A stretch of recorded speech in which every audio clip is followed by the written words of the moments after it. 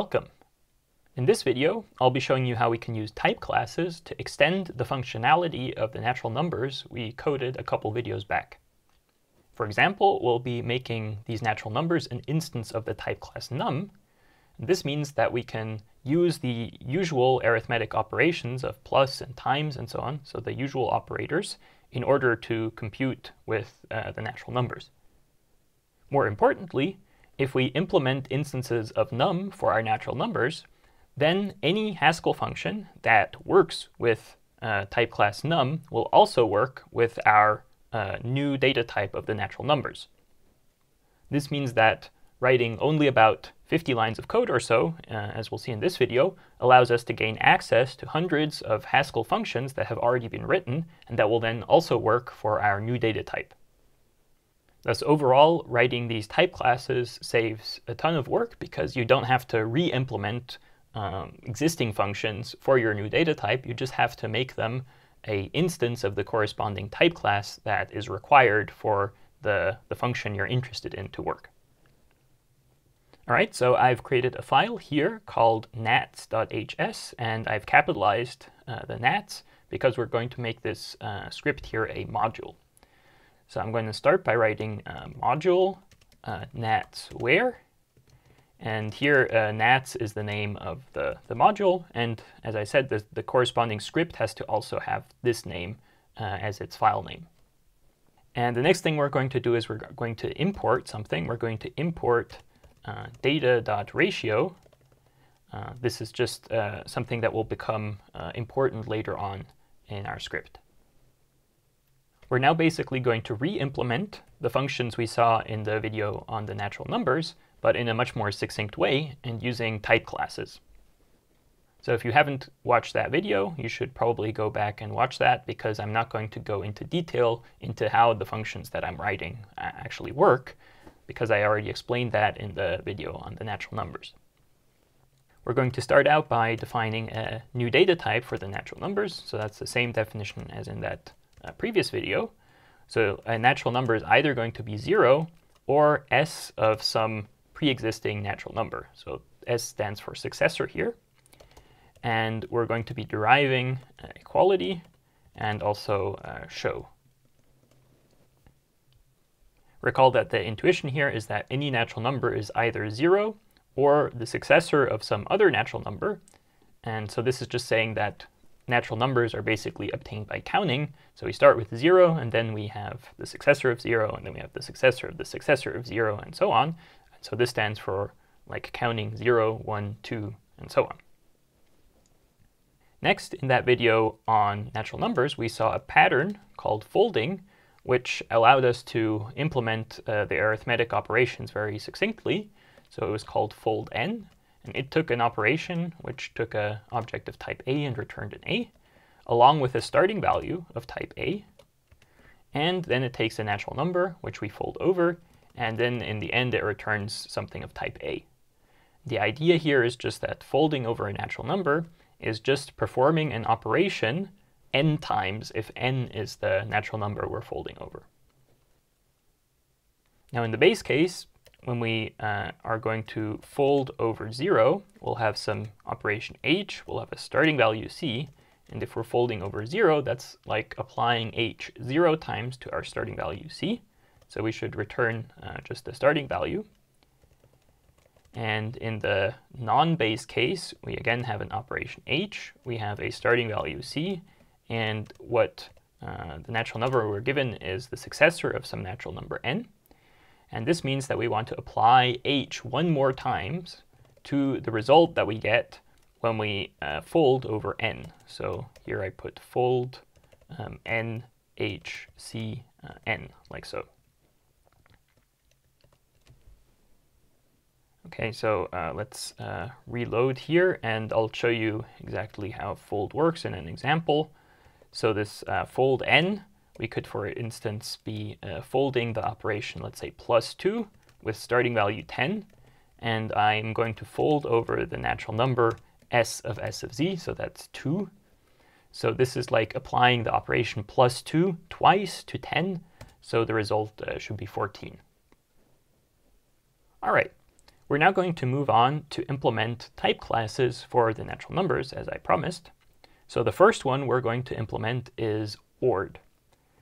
So in order to write an instance of a type class, you need to use the instance keyword. So you write instance ord nat where, and then you have to define the necessary functions for that type class. Now, in order to find out what functions you need to put here, you need to go to the documentation for the type class in question. So one way to do this is you can hover over Ord, and you should have a link here to the documentation. You can press this, and it'll redirect you to a web page which gives you that documentation. So here we see the documentation for the type class Ord. Now another way, if you can't find the link in VS Code, another way to find the type classes are to just search for them. So you can use this Haskell search engine called Hoogle. So if you search in another search engine for Hoogle, you should find this page here. And in this page, you can search for any sort of Haskell function or class and so on. So for example, I can just type in Ord here, and then I'll get the first result here. It says class Ord. So that's exactly the type class that I'm interested in. So if I click on that, then it'll also take me to the documentation. Okay, so let's take a look at this documentation page for the type class Ord. So the class keyword defines a new type class. And as for functions, you can put certain constraints on the type class you're defining. Again, the constraints are captured by this double arrow here. And in this case, the constraint on type class Ord is that your object should also be of type class ek. So any instance of type class Ord also needs to implement equality before you can implement the ordering. All right, and then next we have this description here in the text. So it says the Ord class is used for totally ordered data types. So this means that we should be able to compare any two values, and the comparison should be transitive and reflexive and antisymmetric. So these are the properties that you are expected from the comparison operator that Ord implements. However, Haskell doesn't actually go and check these properties. So in principle, you could write a really bad comparison that doesn't satisfy them. But the problem with that will be that, well, certain functions later on might expect that these properties hold, and therefore, if your comparison doesn't satisfy them, there might be issues later on. Okay, if we now scroll further down this page, we see that there's this section called Minimal Complete Definition, and it tells you exactly what functions you need to write in order to implement the type class. So in this case, the minimal complete definition says it's either you need to write this function called compare, or you need to write this operator less than or equals. And then it says using compare can be more efficient for complex types. All right, so here we have a choice. We can either write a function called compare, and the type signature of this compare function we can find in the methods section. So this should take an object of our data type A and another one of type A and return an ordering. Now ordering is a special type that has three constructors, capital LT, capital EK, capital GT, like this. And it represents whether something is less than, equal, or greater than another thing. On the other hand, we could have also chosen to implement the type class using this less than or equals to operator. And this operator here is like the usual less than or equals operator in Haskell. So it takes two objects of your type, and it should return a Boolean. Okay, so now that we know what we need to implement for Typeclass Ord, let's go back to VS Code. And in our case, we're going to implement the compare function. So I need to write this function compare, which takes two natural numbers and outputs an ordering element. So that's either EK, LT, or GT. And well, I can just write usual Haskell functions in this where clause. So I'm first saying what happens if I compare 0 with itself? Well, 0 should be equal to 0. So compare ZZ should be ek. On the other hand, if I compare 0 with anything, well, if this anything didn't land in the first case, we know it's non-zero, and therefore we'll actually be in the case where we'll want to return less than, because 0 is less than any non-zero natural number. And the other direction follows similarly. So if you have anything that isn't 0, so we aren't in this first case, so anything here will be at least 1, and we compare it to 0, then we'll be strictly greater than, so I return GT. And now I need to finally give you like the inductive step. So what happens if we compare the successor of a number with the successor of another number? Well, then, as in the video on natural numbers, what we do is we just remove both of the sort of successors of each of the numbers and just compare the underlying numbers, and that should be the same value. Okay, so this is a complete definition of the compare function, and since a minimal complete definition of, well, this Typeclass Ord just requires either compare or this less than or equals operator, we've actually completely defined our Typeclass Ord now. All right, so let's demonstrate this. So I'll reload my script. And now I can compare natural numbers using the usual ordering operators. And so you see I've only written one function, compare, but in fact I can now have access to all the usual functions that are implemented on Typeclass Ord. So for instance, I can now compare, let's say, s of z with this strict inequality symbol less than with, let's say, z, and it'll return false. And you see I haven't actually written a definition for this, but the definition for this is derived from this compare function here. Similarly, I can use the other operators, so I can use like greater or equals and that sort of thing. Moreover, certain functions which just use ordering to work also now will work on the natural numbers. For instance, I can now use the min function on two natural numbers. So this is like the built-in min function of Haskell. So I could now compare, for instance, s of z and z, get the minimum of this, and then that's just z. So as you can see, we gain access to a bunch of functions by just writing this one function here and implementing the Ord type class for that. Okay, so we now, in order to extend functionality even further, are going to write more type classes. So the next one we're going to write is enum. So I write instance enum nat where. And we remember that enum is the type class for data types which can be enumerated, and the natural numbers are certainly one of those. So to find out which functions I need to write, I have to again go to enum and go to the documentation. Okay, so here we see class enum a where. So in this case, this is like the more usual definition of a class where we don't have a constraint. So enum doesn't require you to be of any other type class necessarily. And we see that the minimal complete definition requires us to implement two functions. The first one is called toEnum, and the second one is called fromEnum. And again, we can go to the methods to see what the type signatures are for these functions and what they're supposed to do. So toEnum should take an integer and return an object of our type, while fromEnum should take some object of our type and convert it to an int.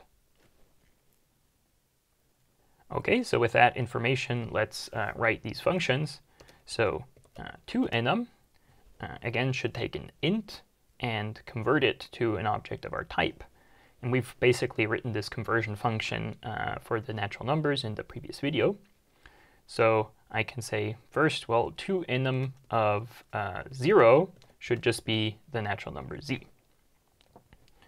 And then toEnum of some integer, let's say I, well, there are several cases. So either I is negative, so if I is strictly less than 0, so we know it's not 0 because we're not in the first case, then we just want to return z. So this is sort of a decision here. What do we do with negative integers? So in our case, we're just going to somehow floor everything to 0. So any negative integer will be just mapped to 0. I think this makes the most sense. Also, it'll give you the sort of correct definition for predecessors, as we'll see. And while otherwise, we know that our number we're given is non-negative. In fact, it'll be strictly positive because it's not 0 here. So we can now basically convert I minus 1 to a natural number. And in order to get the natural number corresponding to I need to take the successor of that. So it's going to be the successor of 2 enum of the number I minus 1, like so. Okay, so that defines our function 2enum, which converts an int to a natural number. And then we also need a function from enum, which does the opposite. So from enum of z should be 0. And then from enum of some successor, so s of n, should just be, well, we add 1 to what we get if we convert n to a int. So we just want to do from enum of n, and then we add 1 to the result, like so. Now, because we've implemented both these functions, this is now a complete definition for the class enum for our data type of natural numbers. And we can now, again, use all of the functions that use enum as a type constraint. So let's reload here, and I'll show you some examples. So one function that enum has is the successor function. So it's called suc, like this, for successor. And I can now calculate successors of my natural numbers. For instance, the successor of z is s of z, and the successor of, let's say, s of z is s of z, and so on. So this is a derived function, and it's derived purely from these two functions I've written here. We can see some more methods by going to the documentation page for enum. You see that there's a bunch of other functions. For example, there's the predecessor function. So predecessors, if I take predecessors of, let's say, s of z, that's z. And now the question is, what is the predecessor of z? Well, in this case, it returns z, and that makes sense by the way I've defined, well, conversion of ints to natural numbers. So I've said that any negative number will just be mapped to z. And so the predecessor of 0, like the int 0, is minus 1. And, well, the natural number corresponding to minus 1 is just z. And I think here this makes the most sense in order to deal with, like, negative numbers. So it makes sense to just say that the predecessor of 0 is just, again, 0. Now, if you wanted to, if you see these methods here, you can actually write implementations for any of these in the definition of the type class. For example, if you don't want, like, the successor function to be derived from this toEnum and from enum, you can just write your own version of successor in the type class definition. So let's maybe do that, because in our case, successor and predecessor functions are particularly easy. So the successor of some natural number n, well, that should just be s of n, right? And now we can make this code even more compact by noticing that the same argument occurs here on the right and on the left, and this means that we can remove it. So I can just say that, well, successor, so the successor function is literally just this s constructor. And then we can also implement predecessors. So here I would say predecessor of 0 is just 0. So that's the convention we've chosen. And then the predecessor of the successor of n should just be n itself, like so. So this defines now explicit implementations for the successor and the predecessor functions that now no longer are derived from this from enum and toEnum. And probably they're going to be more efficient because somehow from enum and toEnum, well, if you derive successor from this, it probably involves converting between ints and your data type twice, whereas here we've just said what successors do directly on our data type. Okay, the last neat feature that we have with this type class enum now for our natural numbers is that we can now also use this range notation we saw previously for our natural numbers. For instance, if I want to enumerate all natural numbers between, let's say, z and s of z or something like that. So remember that you can write these ranges for like ints or other sorts of things which are enumerated. Well, then I get the enumeration of all of those numbers that lie between them. So I have now z, s of z, s of z, and so on.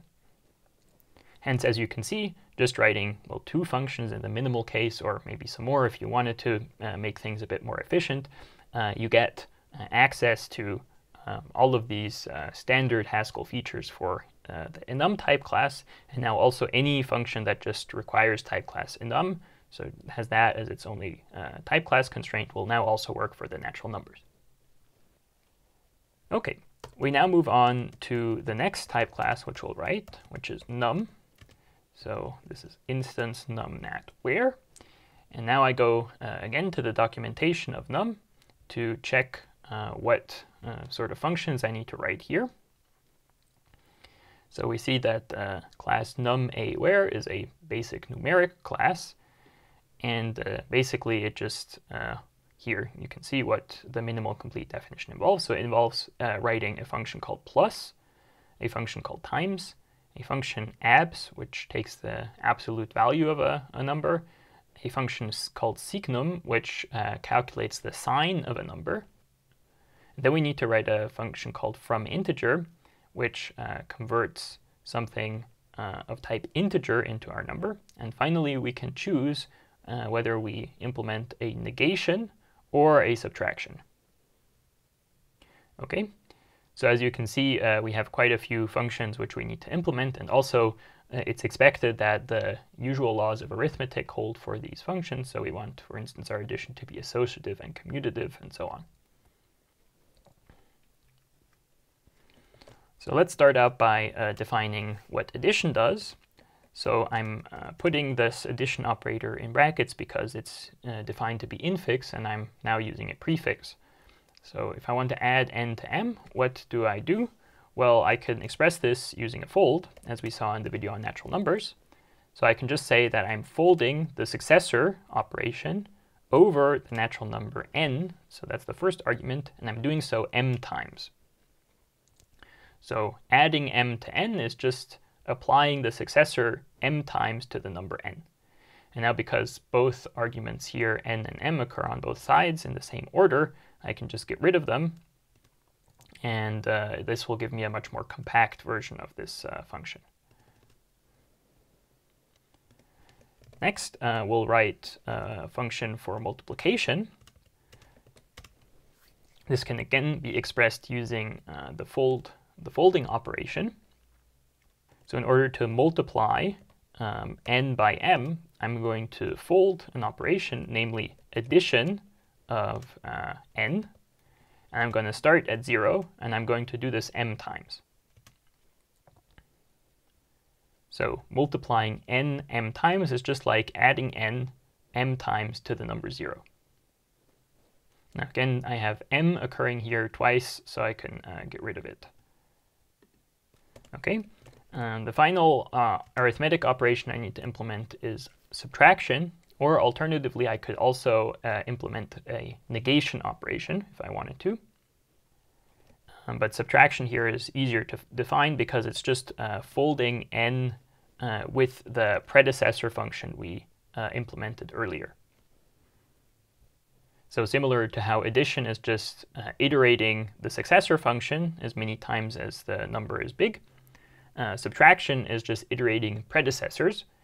And the way we define predecessors, things are bounded at 0. So this subtraction here will actually be a sort of bounded subtraction. So we never get any negative numbers. If the number you're subtracting is larger than the number you're subtracting it from, then you just land at 0. Okay, so this concludes the arithmetic operations we need to implement. And then we need to further implement this absolute value function. So because all of the natural numbers are non-negative, the absolute value of any natural number should just be itself. So we can just write abs is equal to id. So id is the identity function in Haskell. And then we need to calculate the sign of a natural number. So the sign of 0 should just be 0, while the sign of some other natural number, so any other natural number n, should just be 1. And we express 1 as a natural number as s of z. And yeah, intuitively the sign, so of like of an integer, if the integer is negative, it should be -1. If it's 0, it should be 0. And if it's positive, it should be +1. And so here we've just done this for our natural numbers, where we only have sort of 0 natural numbers and positive natural numbers. The final thing we need to write is a function called fromInteger, which converts integers to natural numbers. And well, here we've basically already written this function for converting ints to nats. So right, ints and integers are different in Haskell. So ints are somehow bounded and integers are unbounded. So here I can just somehow copy and paste this definition I had for toEnum and modify it to be called fromInteger. Okay, so from integer of 0 should be z, and then from integer of I, well, we need to do a case distinction. If I is negative, we return z, and otherwise we return what we get if we apply the successor to from integer of I minus 1.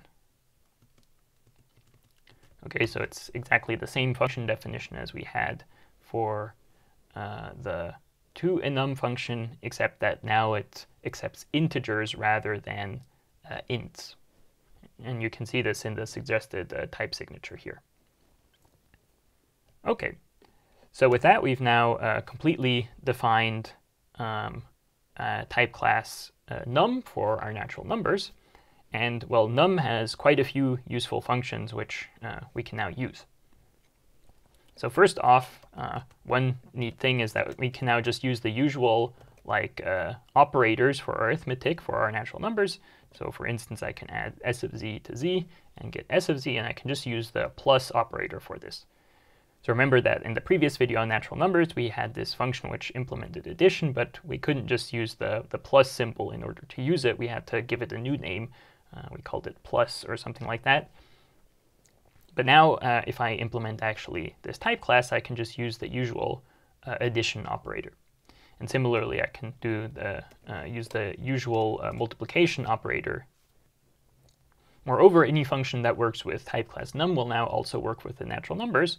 For instance, there's this product function which takes a list of your type and multiplies all of the elements together.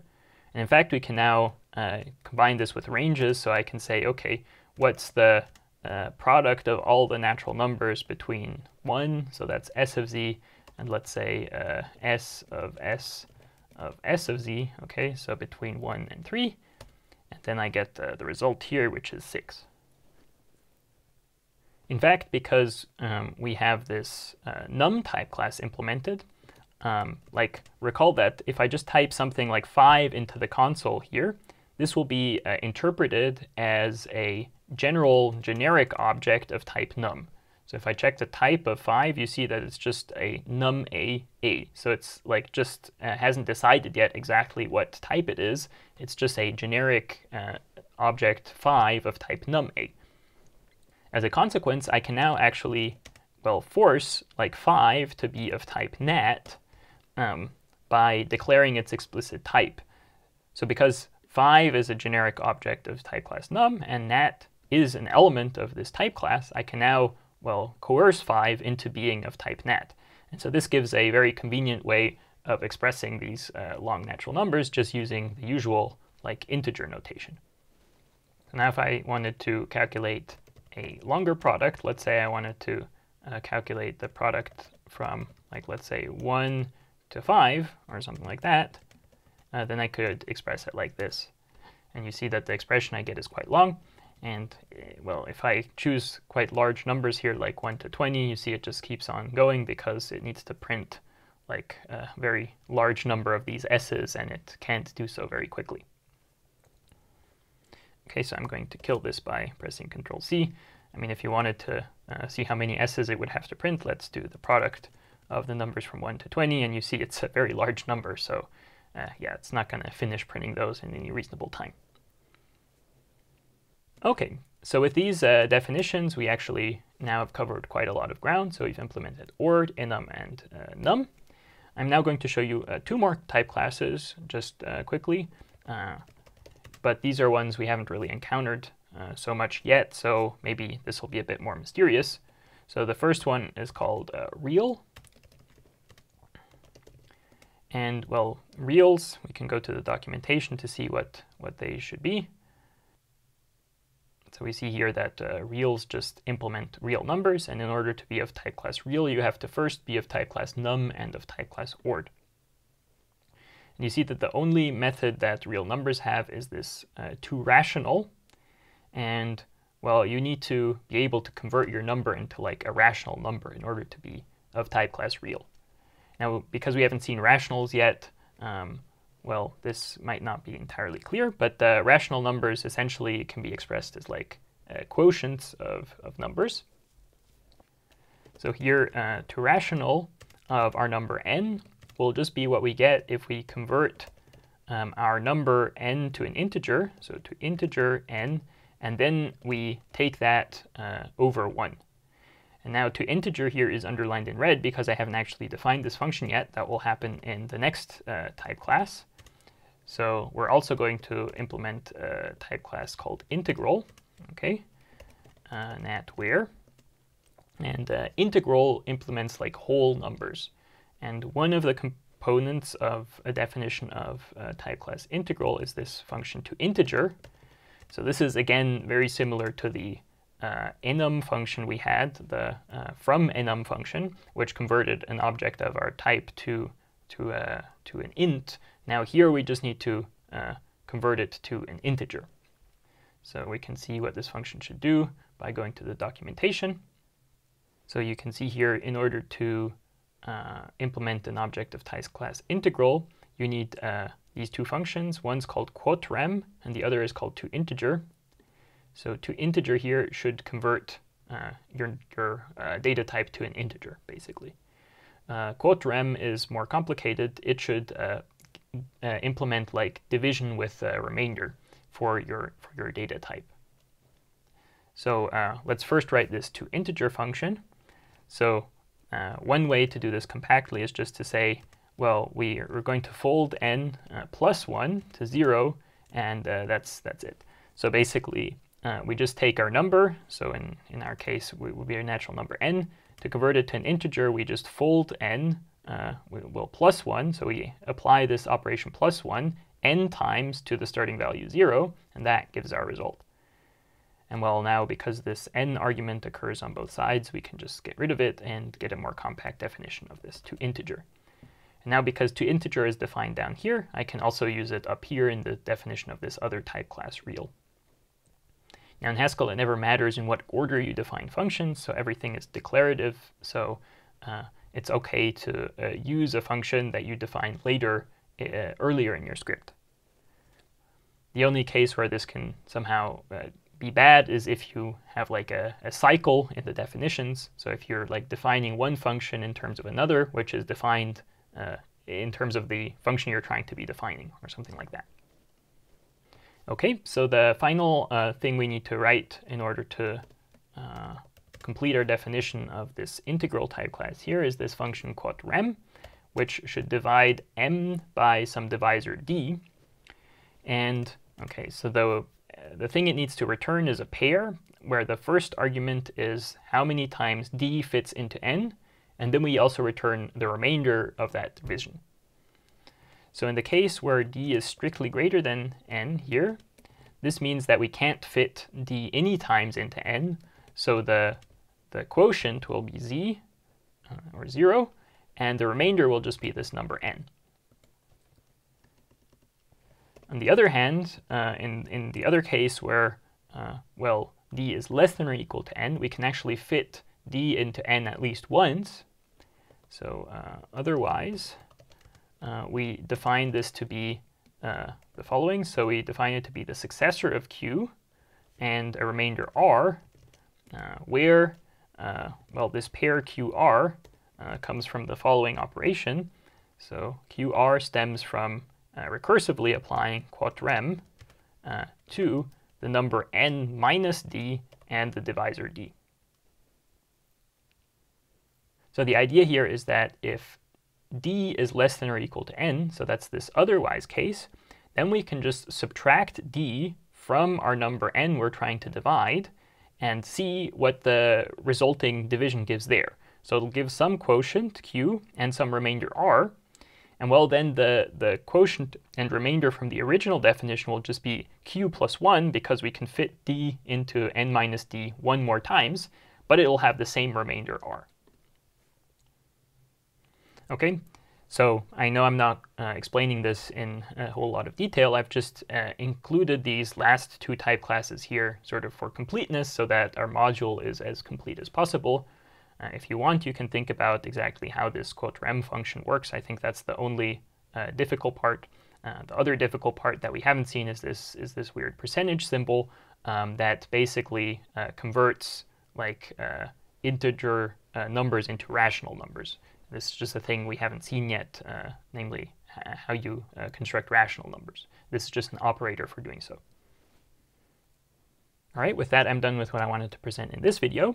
So this module here gives you a complete implementation of the natural numbers that integrates with the usual Haskell type class system. As a result, we now gain access to hundreds of functions which we can use with the natural numbers. For instance, I've shown you that we can calculate products of lists of natural numbers and that sort of thing. I hope this demonstrates to you how powerful these type classes can be. So whenever you define new data types, it's probably a good idea to implement type classes that make sense for it, because that will save you the work of writing functions which do what the standard functions do, because you can just then use the standard functions instead. In the next video, we'll be using this definition here of the natural numbers in order to implement integers.